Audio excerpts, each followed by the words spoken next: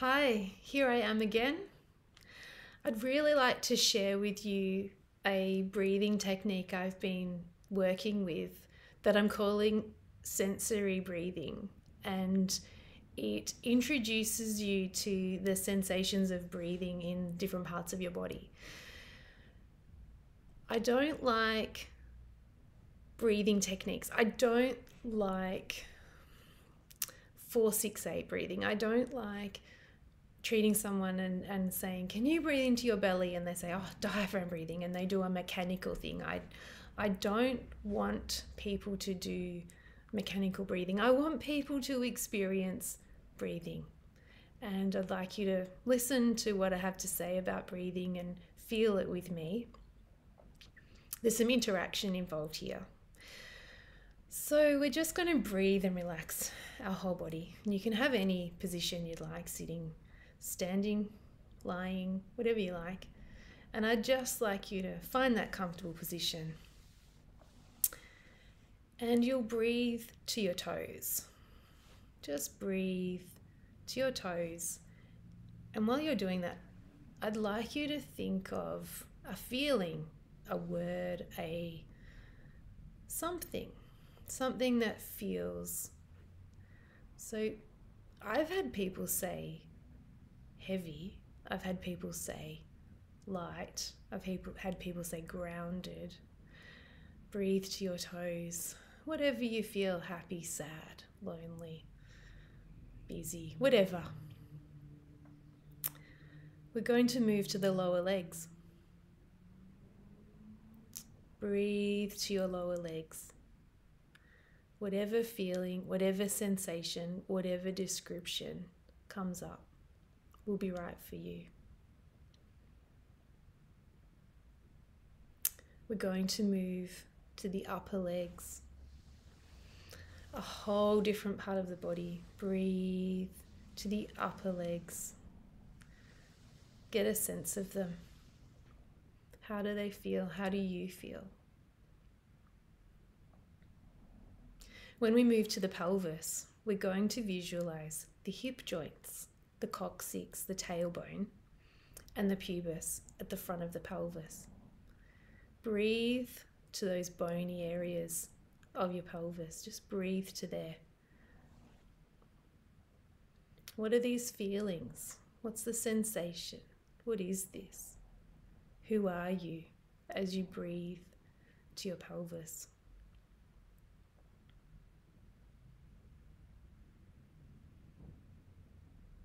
Just take a big in. Just let it out. We're going to move to the belly button, the umbilicus. And I'd like you to think about your belly button, your umbilicus. And it has been the place for the umbilical cord.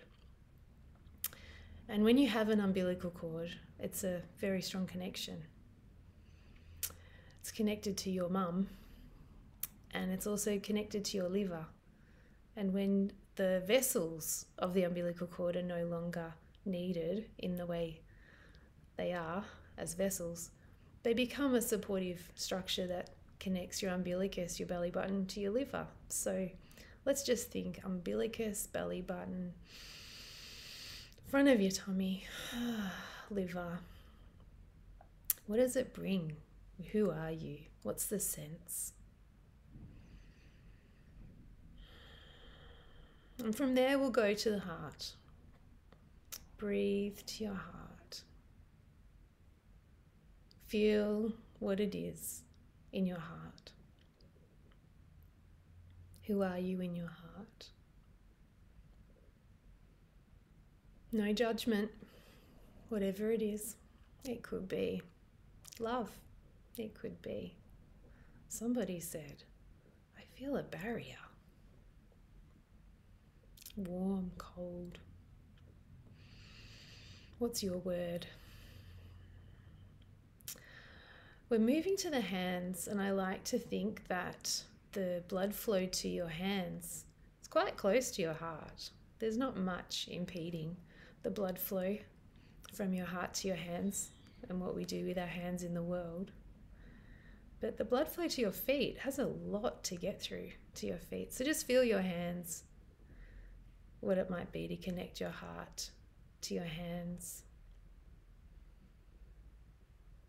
What's there? How does it feel to sense the breath and the connection in your hands? We do connect the world a lot with our hands. Move to your throat. Just breathe. We could make some sounds. We could breathe and sound. You make whatever sound you like in your throat and sense, feel, no judgment, what's in this throat of yours. A lot of people tell me about tension. I feel my throat feeling a little tense as I talk. We're going to move to the mind and the brain. Where is the mind? Assuming it's somewhere near the brain. Your brain, your central nervous system, your brain, your spinal cord.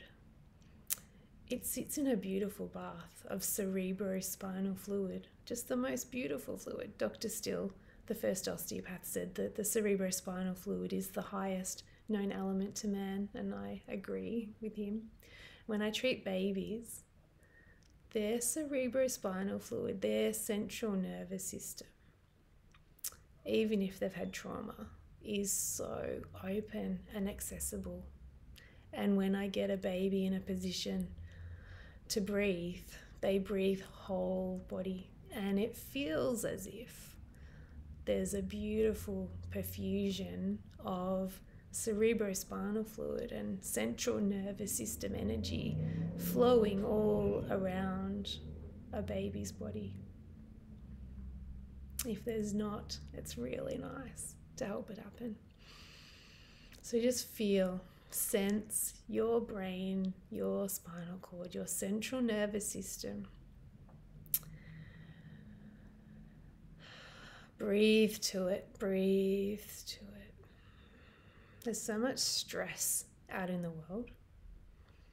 And I think when we react to the world and we're stressed by the world, we discharge through our sympathetic nervous systems, sympathetic, autonomic nervous system.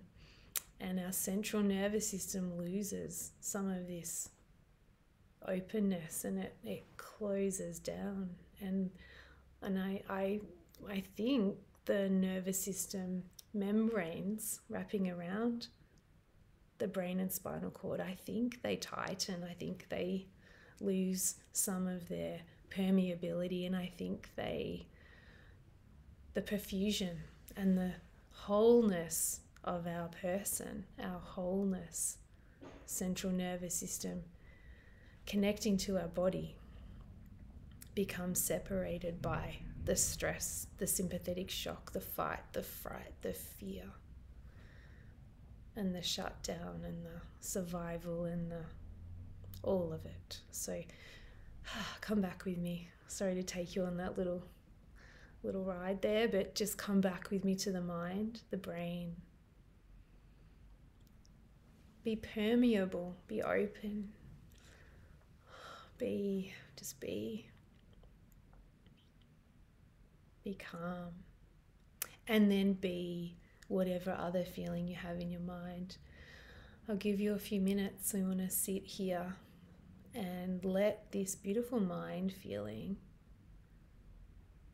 this beautiful perfusion of cerebrospinal fluid, see if you can get it all the way down through your throat, through your heart, through to your hands, through to your belly, through your organs, through to your pelvis, through to your legs, and into your feet and into your toes.